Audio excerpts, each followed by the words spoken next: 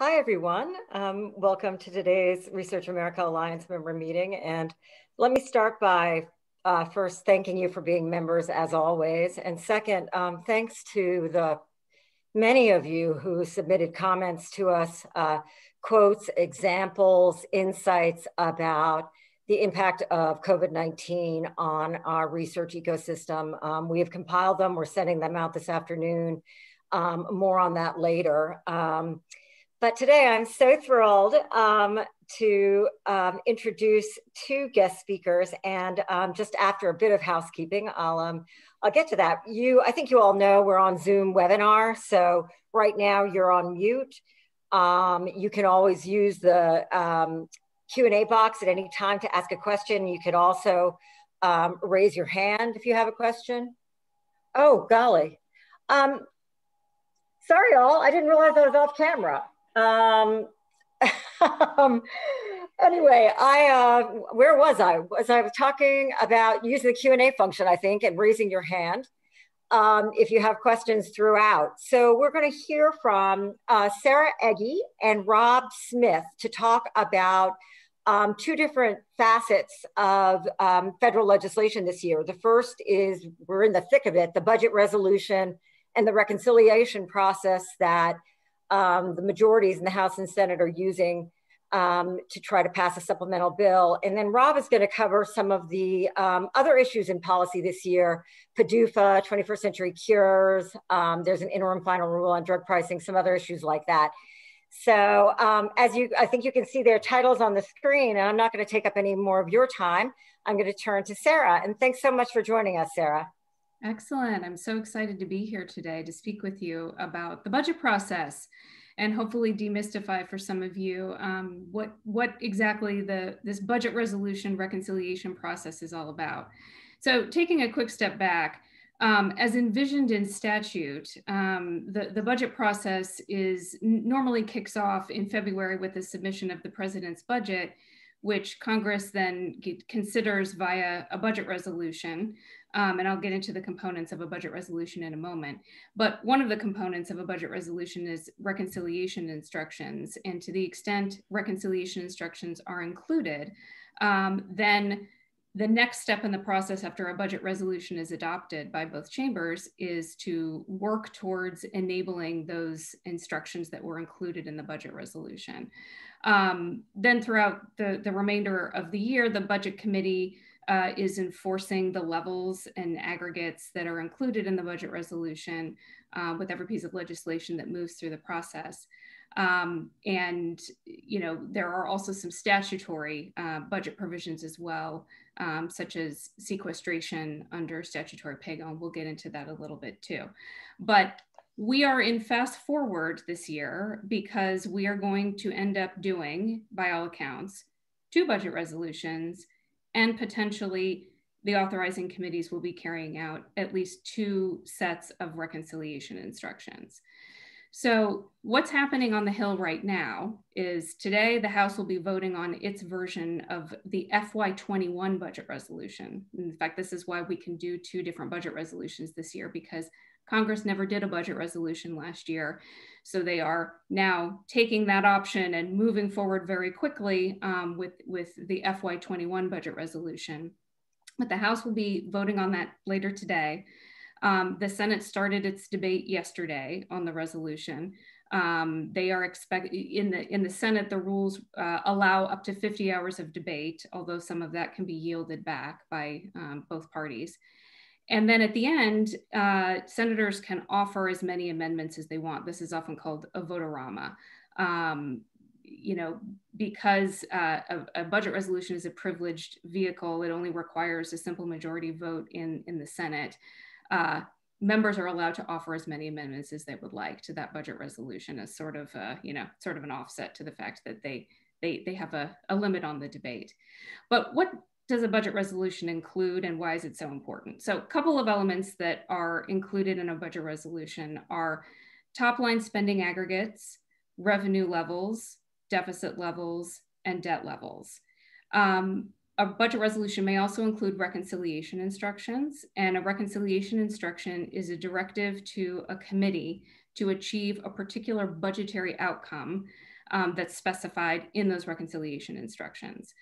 In the particular budget resolutions that are being considered in the House and the Senate this week, I think it's 12 committees were instructed in the House and 11 committees were constructed in the Senate to achieve legislation that increases the deficit by a particular amount. And if you kind of add it up across all of the committees, it amounts to about 1.9 trillion, which was the target number proposed by President Biden in his American Rescue Plan.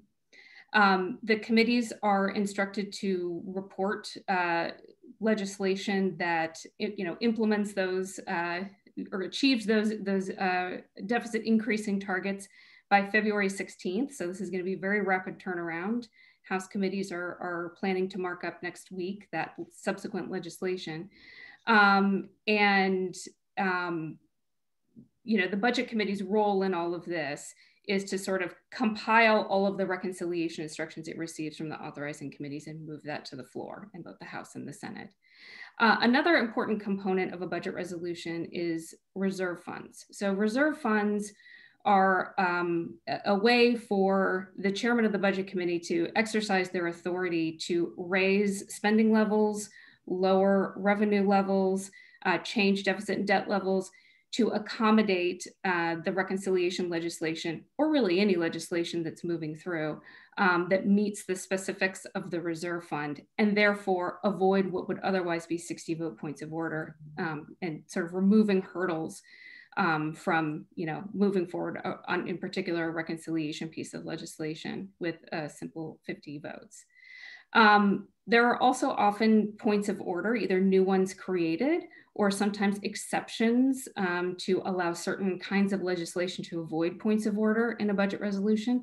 If you look at the Senate budget resolution that's being considered right now, for example, there are provisions that essentially exempt any reconciliation legislation that meets the instructions from a Senate PAYGO point of order and a short-term and long-term deficit point of order that would otherwise exist against any bill that goes through the House or the Senate.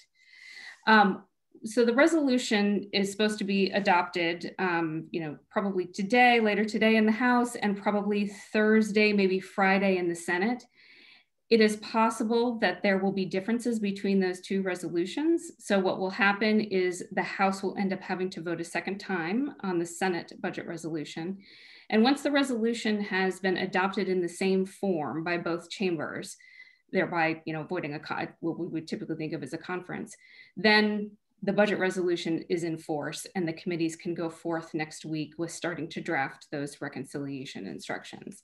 Hey, Sarah, could I just interrupt you for one moment with a question? You mentioned point of order. I just want to make sure that our audience knows that basically, well, actually, I should let you explain, but basically it just means that someone would say this actually doesn't work within the rules of this process, so it can't be included, right? And so yes, that's exactly right. So the way the levels are enforced in a budget resolution are through various points of order. And in the Senate, it requires 60 votes to waive a point of order generally. That's why it's so important to have a reserve fund and to allow for certain legislation to avoid points of order, because you could then turn a 50 vote vehicle into a 60 vote vehicle if a point of order applied. There's also some special points of order that apply just to reconciliation vehicles. And that's what limits what can be included in a reconciliation vehicle. Originally, as reconciliation was conceived, if you talk to the old budgeteers from the old days, it was really meant to be for, bills that required tough votes. It was really meant to be for deficit reduction efforts. It's always very difficult to, pull together a sufficient number of votes to cut spending or to raise revenues. But over time, really starting in the early 2000s, that's evolved, and reconciliation has been used for a variety of pieces of legislation, primarily in the tax space, to either reduce significant surpluses, as happened in 01 and 03, or to significantly increase the deficit, as happened in 2017 through reconciliation. important to note that reconciliation is really meant to be for budgetary related matters. It is not meant to be for sort of a catch-all vehicle to attach anything a member would like to get done with that simple majority vote. So Senator Byrd, back in the mid-'80s, helped develop a set of rules that are called the Byrd Rule that limit what can be included in a budget resolution, in a budget reconciliation bill. And there's really a 6-part test to that, that significantly limits in many ways what can be included. But the primary driver behind the Byrd Rule is that things that are included in a budget reconciliation bill should really impact the federal budget, and that should be the primary goal of those provisions. So what often happens in a budget reconciliation debate is what is known as a bird bath, and that is where both sides, Republicans and Democrats, come together and argue in front of the parliamentarian about the Senate parliamentarian who is, not an elected individual, but is an employee of the Senate, about which components of a reconciliation bill might not meet those budgetary tests. Right. The kinds of things that are not to be allowed under the Byrd Rule include things outside the committees of jurisdiction that were instructed, anything that increases the deficit beyond the budget window, which is generally 10 years. So anything that has a deficit increasing impact outside the 10-year window, unless it's paid for. So it has to be paid for within that instructed committee's title. So that can often be a real challenge for making things permanent. You can have some terms and conditions of a provision that may not score in and of themselves, but if they were eliminated, might change the score. That's often one of those arts of the Byrd Rule debate about whether something can be included because it's a term and condition of an underlying provision that does score. And one of the other components is whether a provision may have a budget impact, but its budget impact is merely incidental to what's really trying to be achieved. And there's a very robust debate going on right now about the minimum wage, for example, and whether including the minimum wage really meets the test for being included in a reconciliation bill or not. Clearly, there are going to be some revenue impacts from an increase in the minimum wage, but some would argue that the overall goal is really a mandate on employers, and it is unrelated to the federal budget impact of that. So that is something that will be debated before the Senate parliamentarian. The Senate parliamentarian advises the presiding officer in the Senate on how the Byrd Rule is applied, and then somebody can call and say, I want to waive that. And if there's 60 votes to sort of waive a point of order, then a provision may remain in the underlying bill. Those are sort of the key components of the reconciliation process. There are a number of other points of order that apply, including, or that could apply to a bill, including germaneness. For example, you've got to have an amendment that's germane to the underlying reconciliation bill in order to be allowed. But let me just pause there, because there are sort of, we talked a little bit at the beginning of how there's going to be 2 budget processes and potentially 2 reconciliation bills. And as I understand it, this first budget resolution reconciliation process is really meant to focus on immediate COVID relief, short-term provisions. And the second budget resolution, which will come later in the spring, once the new president has submitted his FY22 budget, which will be his first budget that he's submitting, we are expecting that second budget resolution and possibly the second reconciliation opportunity is going to focus more on long-term infrastructure stimulus spending, but is also likely to have a healthcare component as well. A lot of the health provisions that are going to be included in the reconciliation bill, during February, are really short-term in nature. Some public health investments, some short-term, coverage investments. but they may come back in the second package and take some of those coverage investments and make them either longer term in nature or attempt to make them permanent, in which case they would have to find offsets within the Finance Committee's jurisdiction in order to pay for that over time.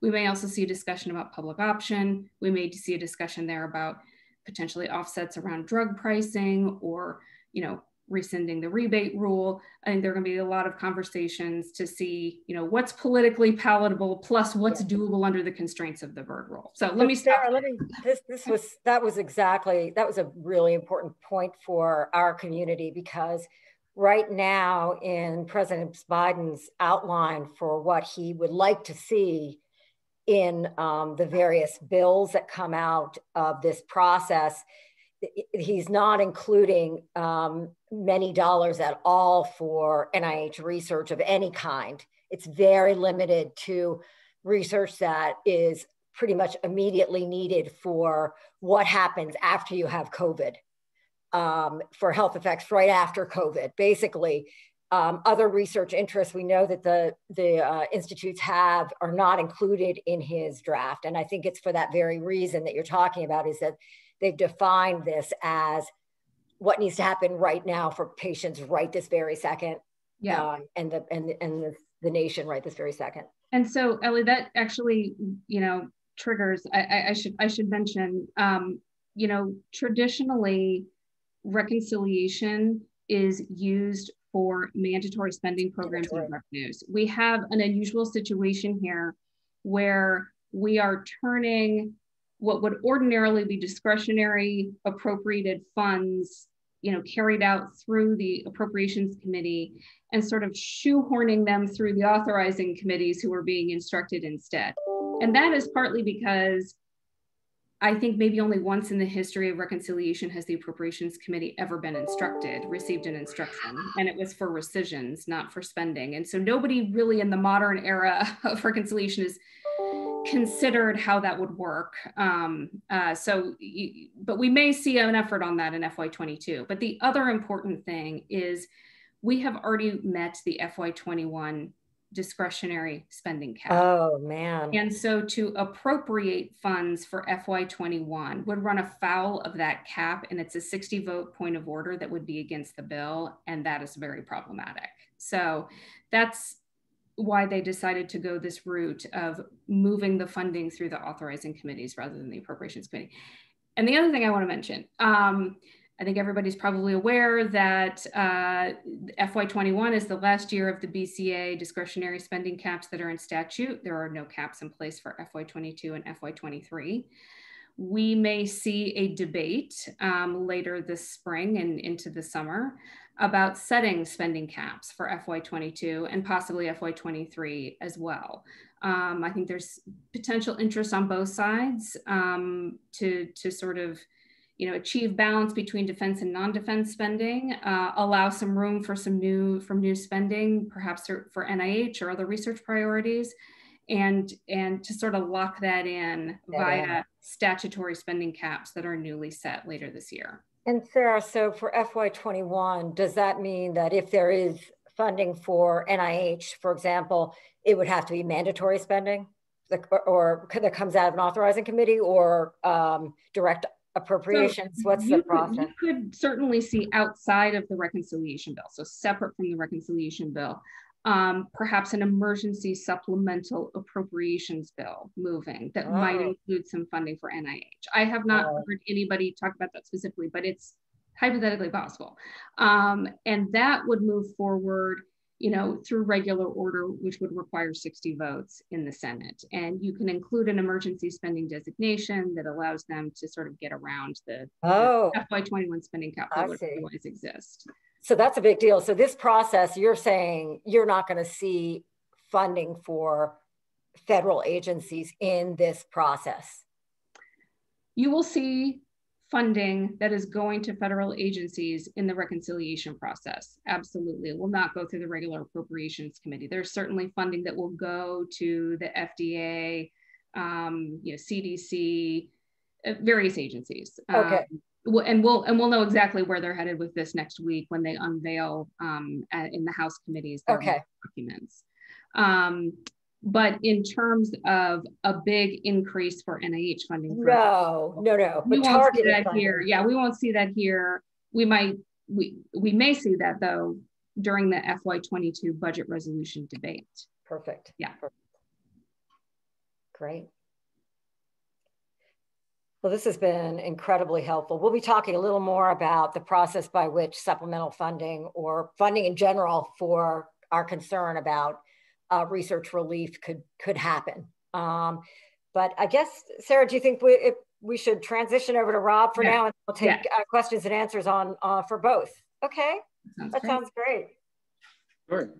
Hi, Rob Smith with Capital Alpha Partners. Sarah, that was fascinating. Always great to hear your thoughts, and thanks very much to Research America for having me here today. I've been asked to talk through drug pricing, specifically the most favored nations rule that's now been held up in court, and then give you a little bit of the legislative outlook for FDA, sort of around the user fee reauthorization, and then the 21st Century Cures 2.0 effort that's ongoing. So to start with drug pricing, just sort of big picture. The Biden administration, I mean, their approach is going to be different than the Trump administration's in this area. Drug pricing was a huge campaign issue for Trump. It's something that he, was very adamant that he had to have some sort of victory during his administration. He really sort of drove HHS, Alex Azar, to come up with drug pricing solutions. And, as everybody knows, that sort of came to a head around the most favored nations rule that they issued as an interim final rule right before the election. But, I think from Biden's perspective, I mean, his number 1, 2, and 3 priorities are COVID.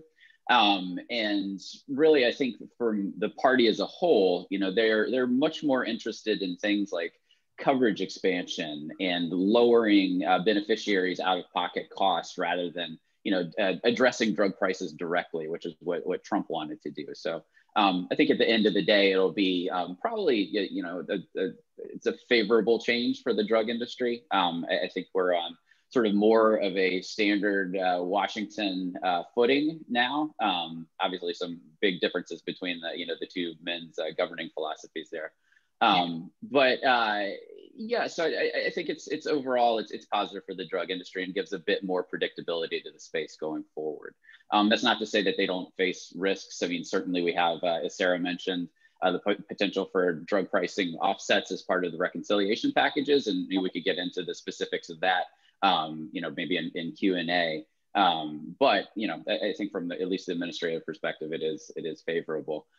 As for the MFN, the most favored nations rule itself, so that has been enjoined now by 2 federal courts. And basically the way that it stands is that until or unless the Biden administration, and this is under court order, issues that rule through the standard notice and comments process, then it will remain enjoined. And you can, unless the Biden administration tends to, or chooses to do something proactive to reissue that rule, again, through the standard notice and comment period, which Trump skipped by issuing it as an interim final rule, it's going to be held up in court. And there's no hard and fast rule that it has to be addressed by a certain date. I mean, if you look at the, for example, the Obama dialysis third-party payment disclosure rule that was issued right at the end of his administration, similar circumstances where the courts ruled that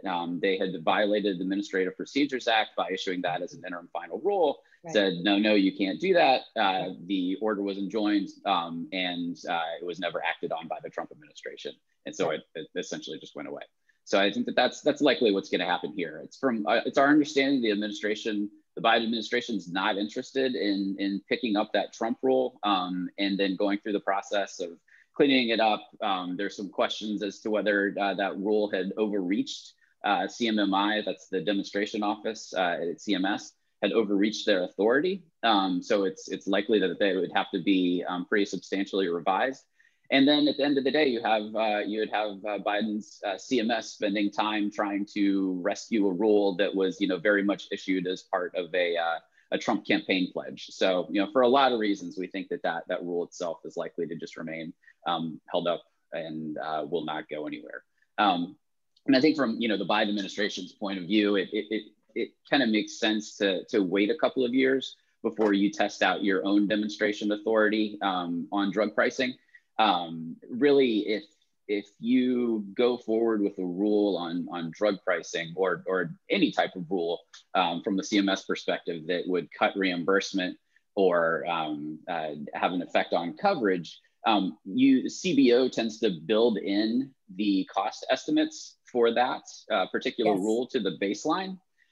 They give at least 50% credit for that rule, the budgetary impacts of that rule. So you could have a situation where Biden comes out with a drug pricing demo, and then that in turn affects Congress's ability to use drug pricing measures as an offset because you get less of a score from CBO.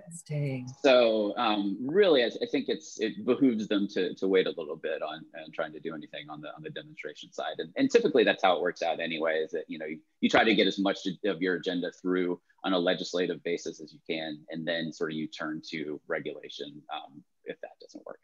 So I think we're fairly clear, at least on the regulatory side for drug pricing for the time being. So that's positive. PDUFA and MDUFA, I think that, really what we're going to need to see is, who is the FDA commissioner going to be? The FDA has as you all know, has a huge role in negotiating that package. It tends to be a vehicle for, FDA policy items. It's likely to be merged even with that, the Cures medical innovation effort. So I think really who Biden chooses for FDA commissioners is going to really sort of set the tone for those negotiations. And, it's going to be a really important factor. So as you guys know, Joshua Sharfstein is one of the top contenders. He's a former deputy commissioner under Obama. Sorry, the mail's being delivered. My dog is going crazy if anybody can hear that. Deputy commissioner under Obama, and he's generally not very favorably viewed by either the drug or device industry. If you remember, during the Obama administration, he led an effort to redo the 510K medical device approval process, and that wasn't really met with much enthusiasm within the agency or certainly from Congress. And he has written recently in op-eds about the need to reform and re-examine the abbreviated approval processes and tracks that are available for drugs through FDA. So I think that would be kind of a negative. I think it would sort of set FDA up for maybe a more adversarial relationship with industry. On the other hand, you have Janet Woodcock, who is currently serving as the acting commissioner before Biden makes his final pick for the the full nomination. I think everybody's probably familiar with her. She's a 40-year veteran of the agency, has done very well as far as utilizing those abbreviated pathways. I think she should have good industry support. I think she could be confirmed on a bipartisan basis, whereas Sharfstein might have some issues from Republicans and maybe even some device state Democrats as well. The biggest knock against her that I've seen so far was a group of 10 senators, I believe. Or wait, I apologize, that was another issue. A patient groups who have written to the administration saying that, questioning her fitness because of her involvement in the approval of, several opioids during her track. FDA has also taken, a lot of steps to help combat the opioid crisis as well. So I think she could point to that. She certainly testified on these issues in Congress before, so it's not, some sort of new skeleton in the closet thing that's come up. So I think that if Biden does indeed choose her for the full nomination, that wouldn't be enough to sink her candidacy. And then, just moving on to Cures, I think that's going to be a really, really important package, and that the Congress is likely to use that as a vehicle for all sorts of things, particularly around the pandemic. We have FDA is absolutely awash in real world evidence and post-marketing data from, you look at just the vast number of tests that have been approved on an emergency use authorization basis, that essentially you're looking at just a whole sea of post-market data where there wasn't a lot of pre-market evaluation that happened, before those tests reached the market. So I think there's going to be a lot of focus on, what did we learn here? How can we apply this to review processes going forward? And what do we need to fix? I mean, I think that this gives a real impetus for finally acting on, establishing a new diagnostic center at FDA. That legislation's been pending for like 5, 6, 7 years. I think that this is a real opportunity and really clearly illuminates the need for that kind of a system. Okay. Rob, let me interrupt you for 1 second, because one of our members of our audience made a comment that actually reflects one that was going through my head. I just wanted to clarify that the letter to Dr. Woodcock was from consumer groups. The patient community, there's been some very strong support for Dr. Woodcock expressed by that community. So you would think it's the same community, which always is disturbing to me, because, but there's separate. Gotcha. I just wanted to clarify. Yep, my mistake. No problem at all. Yeah, and certainly, I mean, on the patient side, I mean, if you look at her approval of the Sarepta DMD drug, I mean, that won her a lot of credit. It was a controversial decision, and I think that really did win her a lot of credit with patient groups. So. I think she keeps her eye on the patient and has so much integrity in very difficult decision making that she's. Yeah, checks a lot of boxes for sure. Yes, absolutely. So that was about it on cures. Again, I think it's going to be a pretty substantial package. I mean, there's obviously a lot to do examining a lot of those waivers that CMS has come out with, as well as particularly for telehealth, and trying to figure out what needs to be extended, what needs to be made permanent. How do we need to sort of change reimbursement around those types of services? So. It should be an interesting year, and the user fees need to be reauthorized by the end of 2022. So there's time is of the essence. So it's by the end of calendar year, fiscal year 2022. Fiscal year. Yes. Okay. Year. So that by hook or by crook. So how about PDUFA? So how about the medical device? So PDUFA is the one that you're talking about now. Is PDUFA on the same time frame? Yeah, it's on the same track. So yeah. So then you'll have the generic drug user fees are in there as well. So. And animal drugs, I believe that's a different track. Yeah. Track. So, okay. Wonderful. Well, thanks so much, Rob. We're going to have Terry Schwarzbach from our team ask questions. I'm going to, as usual, dominate just for a minute or two and ask each of you a question. Sarah, once the budget resolution, if it's passes, is there any sense of the time frame where the authorizing committees do their work? And I mean, is there a goal? Yes, there is a goal, and it's specified as part of the reconciliation instructions. The authorizing committees are supposed to report back to the budget committees by February 16th. So we are expecting the House is going to start marking up next week, the House authorizing committees. And they will move to complete action by sort of third week, possibly fourth week of February, and send that over to the Senate. The Senate authorizing committees are actually not going to end up taking action. They're just going to go straight to taking up that House passed bill. And, I heard, some, members of the Budget and Finance Committee suggesting they hope to be done by March 7th in the Senate. And provided they don't make any amendments to the House bill that gets sent over, that can get sent straight to the president's desk. Otherwise, it has to go back to the House for another vote before it goes to the president's desk for signature. March 22nd. And is your expectation that if they launch an FY22 budget resolution to try to do some of this longer term work, that would happen after the whole first process is done, or will it start? Correct. Yes, okay. I think they will give everybody a short breather. And it's still unclear when the president is going to send up his FY22 budget. Typically in the first year of an administration, there's a quote unquote statutory deadline to send it up the first Monday in February. Nobody ever, that is rarely met even in normal years. But in the first year of an administration, usually they're delayed by, 3 weeks or more. In this case, they may actually want to hold back on sending up the budget until the first COVID relief plan has been signed into law, because they're probably going to want to incorporate those numbers into their budget that they're sending That out. makes sense.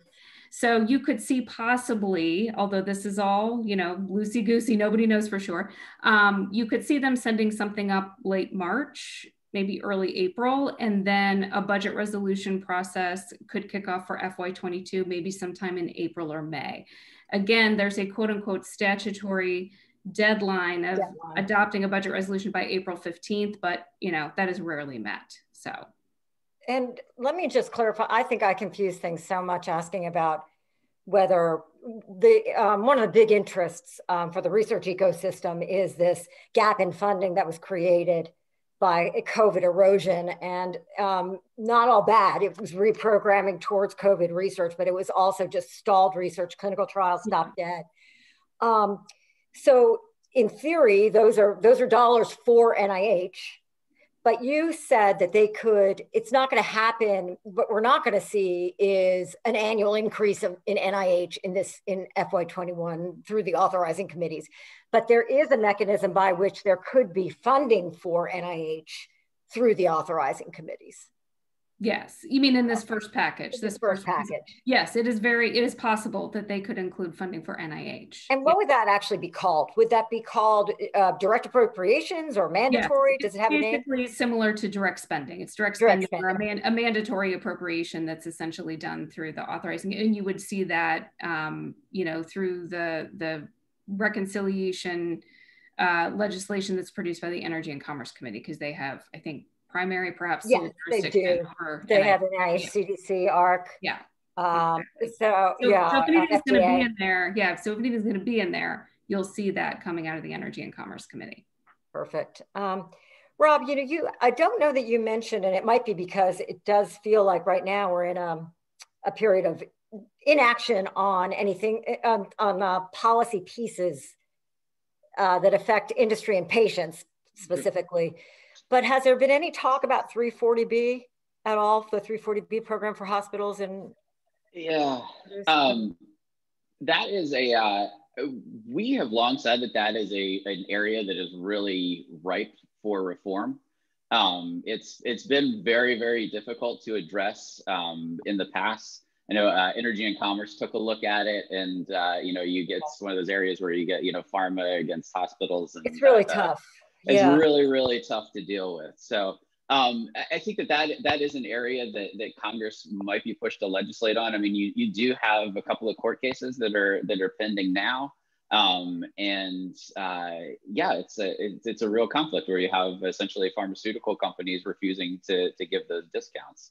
And, you're in the situation where, ASPE likely doesn't have the authority to, fully crack down or, enforce 340B policy. So there's I think a real need to create some additional authority, and that'll be a vehicle for perhaps some additional changes to the program. My partner Kim Monk covers that more in depth than I do. Okay, then I am not going to harass you on this particular issue. Harass away, and we're always happy to chat. Then I won't be belying my ignorance.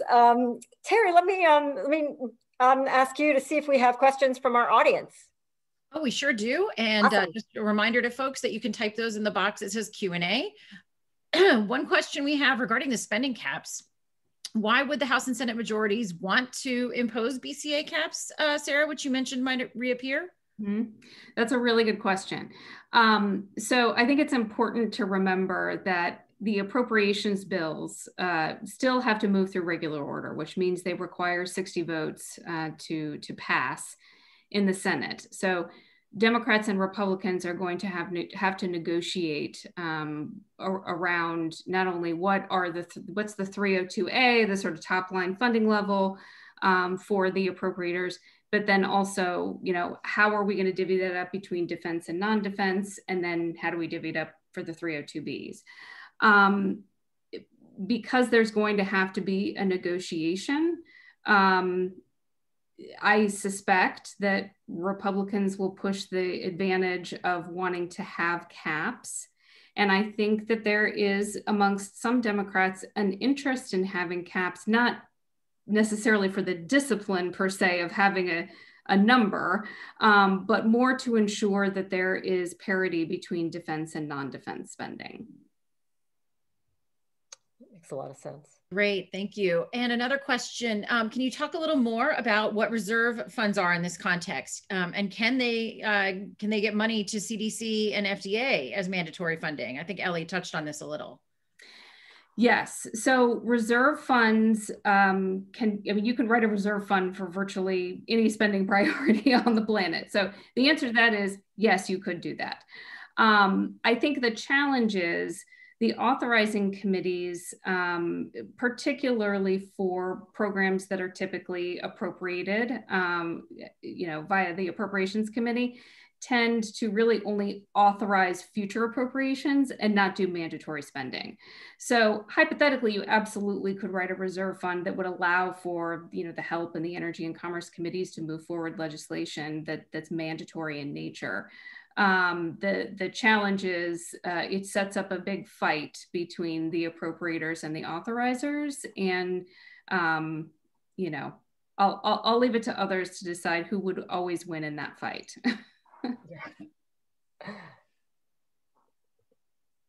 Great, thank you. Ellie, did you have any further questions? No, if anyone from our audience wants to go ahead of me, that's fine. I always have a million, so. Okay, great. Well, we did just get another one for that potential new diagnostic center at the FDA that Rob, you mentioned. Is there any other legislation on this issue outside of the VALID Act? And are you still expecting Senator Burr to sponsor that legislation? Yeah, that's a good question. I think you have to really look at Energy and Commerce's effort there. I think they've done sort of the bulk of the lifting as far as bringing a coalition together of labs and diagnostics manufacturers. I mean, they haven't always seen eye to eye on this issue. So I think they're the real ones to watch, and certainly Senator Burr is going to be very key there. Senator Alexander, the former chair of the Health Committee, was not interested in this new center at all. He was afraid of its impact on academic medical research centers and in academic labs. So I think that there's more of a potential for that to move now that Alexander's gone. And there was some thought, prior to his retirement that maybe this is. You should move this while he's there, while he could have a bit of control over the outcome. So now I think with Burr there, it's another reason why that could finally happen. Rob, let me ask you about another piece of legislation or pieces of legislation dealing with trying to spur the antibiotics pipeline. So there have been a couple of efforts in that regard because of antimicrobial resistance. Have you heard any word about that as something that might be included in 21st Century Cures, or that's getting any traction? Yeah, I think that would make sense. Honestly, I mean, they've talked about those issues so often over the years, and it's just sort of like each year there's another effort to try to get one of those through. So I think it'll be in the mix. I'm not sure yet if that's going to have more of a chance. Yeah, I've heard that there's some newer ideas kind of that are floating that are really very interesting. So hopefully it'll and will help bring it into there. Yeah, I hope so. It's a great vehicle. So I think it would make sense to tack it in there. So. Great. Well, let me take the last minute we have to talk a little bit, just for a second, about supplemental funding and what Research America has been up to with the help of our Alliance members. We have gathered more than 120, 130 examples, insights, quotes about the impact of COVID-19 on our research ecosystem, on early career investigators, on the whole career ladder, but most importantly on patients, because of stalled research that will not be able to start again, or research that won't get the next grant because there are no findings from this research. And people are dying today from illnesses like Alzheimer's and cancer. So it is an emergency situation. We have written a letter just as a frame for your comments and your examples. We're sending that to Congressional leadership, appropriations leadership, and the Biden administration today. You'll see it either today or in Mary's weekly letter tomorrow. And Then we've also launched, and I think you probably have it in your inboxes, a very short survey asking questions about the impact of COVID on your research. If you are a researcher or in a research institution, all of this information is anonymized. Is that even a word? De-identified, but has been very useful, very instructive. And I think we're showing that this is real and it is urgent. And just like every life is urgent and patients are waiting. So I just wanted to give you a big thank you and give you an update on what's happening, and you'll see this in your inboxes. So on that, let me thank you, Sarah and Rob, so much for joining us. You know, we'll tap you again, but this has been so helpful in so many ways. And again, thanks to our members. Thank you as always for being such great partners with us. Okay, bye now.